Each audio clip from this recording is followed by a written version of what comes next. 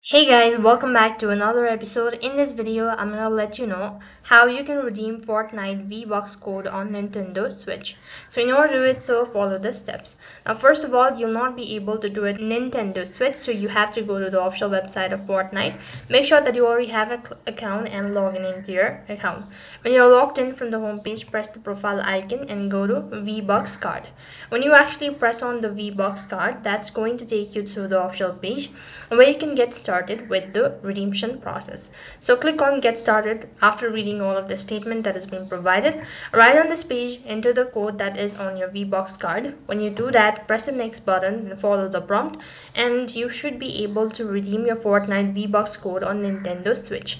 That is all for this video. I hope the video was helpful. Make sure to like, share and subscribe to our channel.